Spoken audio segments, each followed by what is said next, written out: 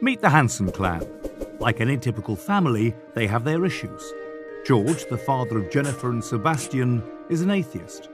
His wife Suzanne is into the New Age. Suzanne's sister Mary is a born-again Christian married to Tom. Tom's mother recently died in a car accident. When Rosalind died, Tom really wanted to know what happened to his mum after death. His friends and family had many different views on the subject. George said, "Death is just the last step in our evolutionary process. When you're dead, that's all. Enjoy life today, it's all you've got." Suzanne told Tom, "This is just a new beginning for your mother. Now her soul is set free and she can come back again, perhaps as a cow or human, in the never-ending circle of life. No one ever really dies." Tom didn't like that idea too much since he's not a vegetarian. The idea that he might be eating someone's relative or even his mum someday didn't sound right to him. Tom's wife Mary said, "My dear husband, I know you must be sad, but your mother is now in heaven watching over you." At first that sounded real good to Tom, but then he wondered how much he liked the idea of his mother watching his every move now that she was in heaven. It was bad enough when he was a child. Tom's ever-so-sarcastic co-worker said, "Perhaps she went to purgatory or the flames of hell. Was she a good Christian?" As Tom thought about these conflicting views, he felt an overwhelming desire to know the truth. How could he know for certain what happens once you die? The apparent darkness beyond the grave troubled him a lot. He thought, if I die, then what? I like my life, and the idea that I might cease to exist forever is rather a terrifying thought. So Tom set out on a journey to discover the truth about death. He scoured the internet looking for answers, read articles and watched videos on the subject, but the more he read and the more he heard about death, the more confused he became.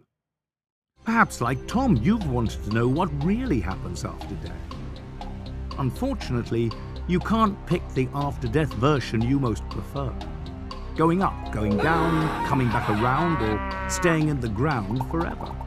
You can choose to believe what you want, but that doesn't make it true. There aren't many truths on the subject, just one. Since we believe the Bible is God's word to us, we're going to discount the staying in the ground forever and coming back around ideas. The Bible doesn't support those theories. The secret to solving the mystery of death is found in the truth about the soul. Are you a soul, or do you have a soul?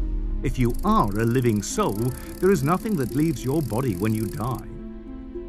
The truth about death is important to understand because if you have a soul, separate and distinct from the body, the door is thrown wide open to the world of spiritualism. The Bible says God only has immortality. If the soul never dies, it must be immortal, but that idea is not found in the Bible either. At the tree of the knowledge of good and evil, Satan said, "You shall not surely die."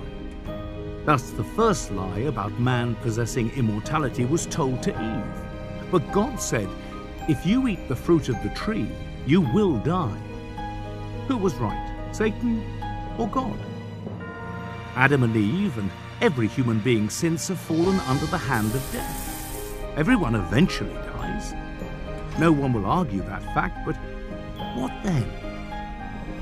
A correct view of the soul is found in the book of Genesis. It says, "The Lord God formed man of the dust of the ground and breathed into his nostrils the breath of life, and man became a living soul." Notice the word became. Man became a living soul. It took the body and the breath of life to make a living soul. The word soul in Hebrew means being or creature. With the breath of life, man became a living creature or living being or living soul. Now the question then follows, did Adam have a creature or did he become a creature? Did he have a being or did he become a being? Did he have a soul or did he become a living soul? A simple reading of the text makes it clear he became a living soul. He did not have a soul distinct and separate from the body. Take away the breath of life, and man is no longer a living soul. Simple. All that is left is the body without the breath of life. Now he is a dead soul, a dead creature, or a dead being. According to the Bible, the word breath and spirit have the same meaning. When the Bible says, "The breath returns to God who gave it," it is the same as saying, "The spirit returns to God who gave it." Some Christians believe the spirit is separate from the body, that when a person dies, his spirit goes to heaven as a conscious entity. But is this true? Note what Solomon said. "The living know that they shall die, but the dead know not anything. Their love, their hate, and their jealousy have long since vanished. Never again will they have a part in anything that happens under the sun." Tom's mother didn't go to heaven the day she died, which means he can breathe a sigh of relief. She won't be watching over his every move. The breath of life returned to God who gave it, and her body returned to the dust of the earth. God said, "Dust you are, and to dust you shall return." God banished Adam and Eve from the tree of life so that man would not live forever. It makes no sense then to say that when they died, they would live forever, either in the flames of hell or go directly to heaven as a spirit. The prophet Ezekiel said, "The soul that sins it shall die." And David said, "When a man dies, in that very day his thoughts perish." Jesus and many other Bible writers compared death to a sleep. When his friend Lazarus had been dead for 4 days, Jesus said, "He is asleep." His disciples didn't understand, so Jesus said plainly, "Lazarus is dead." When people die, they sleep in the grave until the resurrection. When you go to bed at night and wake up in the morning, 8 hours seems just like a moment in time. So it will be with the sleep of death. But what about people who say their loved ones came to them in the night and told them about heaven? Once you understand this simple truth about death, it becomes apparent that all spiritual manifestations of people who have died are illusions. Evil spirits posing as deceased friends and family who really are still in the grave.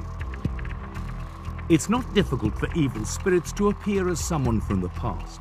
It happened to King Saul when he went to the witch at Endor and an evil spirit impersonated the prophet Samuel. The truth about death exposes the lies of Satan and reveals the many ways he has deceived people on earth. Paul wrote to Timothy, "The Spirit clearly says that in later times some will abandon the faith and follow deceiving spirits and things taught by demons." Tom finally discovered the truth about death. It's just a sleep until the resurrection. He doesn't go up, down, or come back around, and he doesn't have to worry about his mum watching over his every move or eating a distant relative someday. Best of all, because of Jesus, he won't pass into oblivion. He can have life after death, eternal life. And that, my friend, is the truth about death.